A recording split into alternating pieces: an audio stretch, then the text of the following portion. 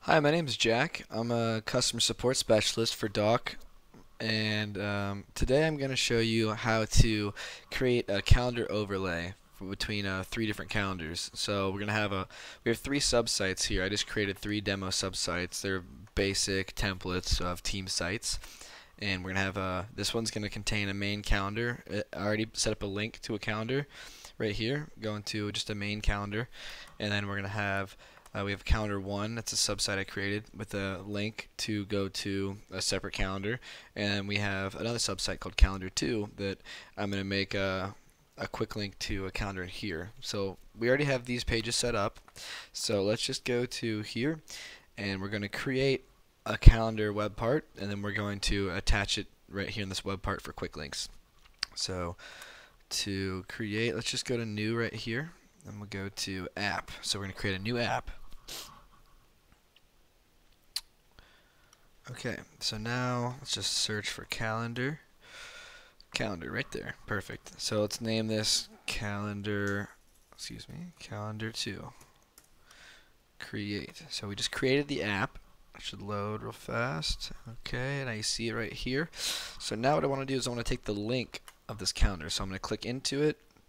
I'm going to take its link, its URL. I'll close out of that. And let's go back to the subsite homepage for calendar 2. Alright, here we are. So let's hit edit. And this is in the modern view of SharePoint online.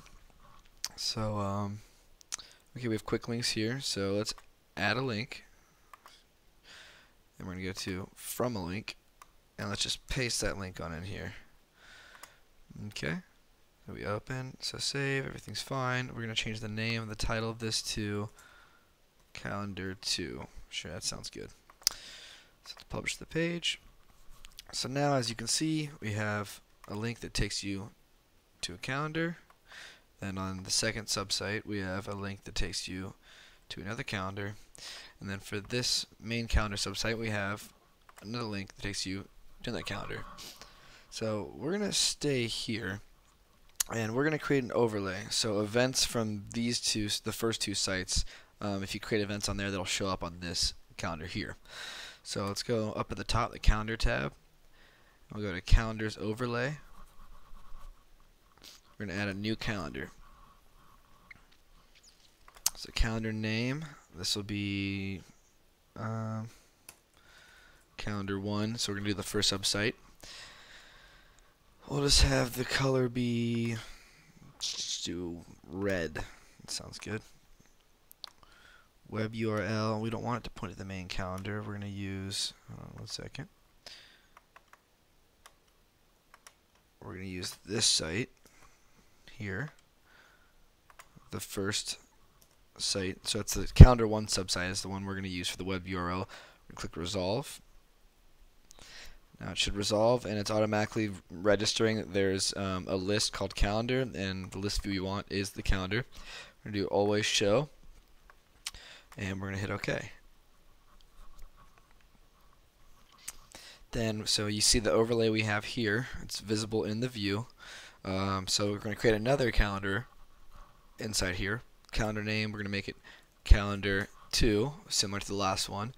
Let's make the color brown. Now we're going to take the URL from the home page of the subsite the calendar exists in is what we're doing. So the home page of the subsite that calendar 2 exists in is this subsite right here.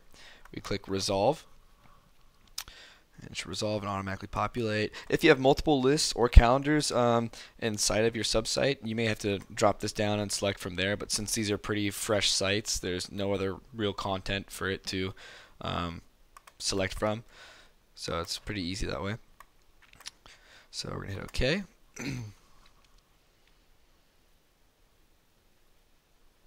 Perfect, so let's hit OK. So now you can see here we have a main calendar that's dark blue, and we have a calendar 1 that's red and calendar 2 that's brown. So let's go to our calendars. So that's calendar 1, and we'll click on the link for calendar 2 here. Alright, so we have calendar 1, calendar 2, and then we have our main calendar that is the overlay. So what happens if we go to your sub-site calendar 1, which could be a sales department or some other department you want, and you want to add events. So I didn't mean to do that. Let's just start with calendar 2. Add here. Title test event. Let's just make it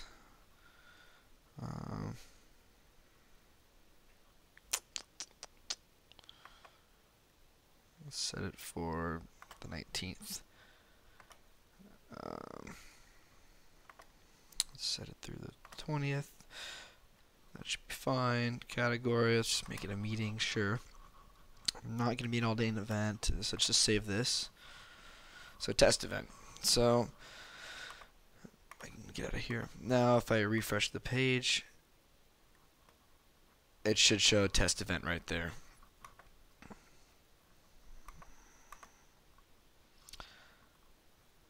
So as you can see now, if we're creating events, so calendar 1, let's make an event for, let's create one more event real fast. Test event 2,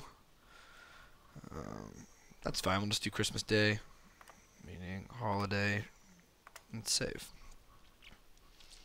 So now we have our two calendars, both that are separate. So if you go to, say if this is its own department site and you check the calendar, you're only going to see things related to this. If you go to this site, same thing. But if you go to the main calendar page, which we created the overlay, you will see every event from the calendars that exist in the view. And I can create my own events within this view of this calendar itself. So that's the cool thing about calendar overlays. So, and I can also, if I want to, filter.